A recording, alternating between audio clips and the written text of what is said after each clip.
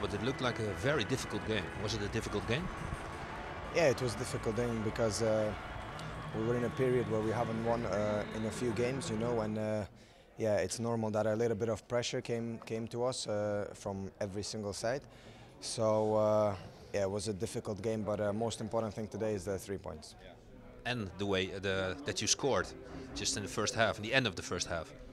Yeah, in the last game we conceded goals at the end of the games, but yeah, today we showed that we are a strong team, you know, and we scored right at the end of the first half and at the second half. So yeah, that's also a positive.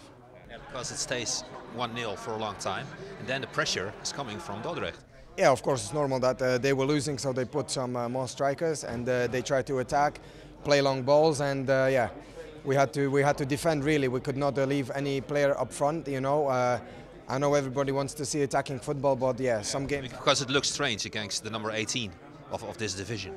Yeah, it's not ideal, but I think it's a better feeling when you don't play well but you win, than when you play well and you don't win. Yeah, was it a relief when Sharon Sherry scored a 2-0? Yeah, because once it was 2-0 in the 90th minute, then everybody knew we were going to win the game. So.